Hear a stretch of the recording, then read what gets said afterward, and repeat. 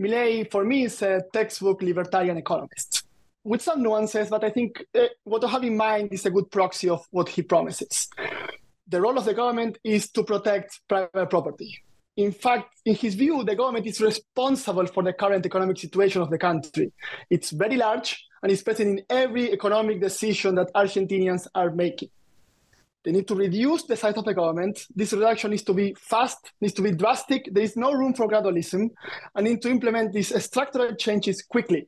And if you remember, when Macri took power, the word that was like all the time in the media was gradualism. We're going to do it slowly, we're going to do it slowly. Milei brings the other side. We learned from the Macri era, this needs to be a shock therapy.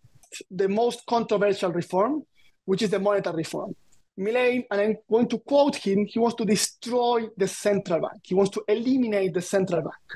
What's the logic? Well, inflation is here, is present because the central bank is printing money to finance the populism.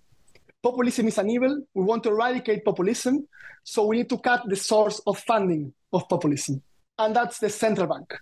Now, eliminating the central bank is eliminating the peso. This means that after he accomplished his goal, there will no longer be Argentinian peso, transactions will be done in dollars, or in fact, he says, in whatever currency people want to use.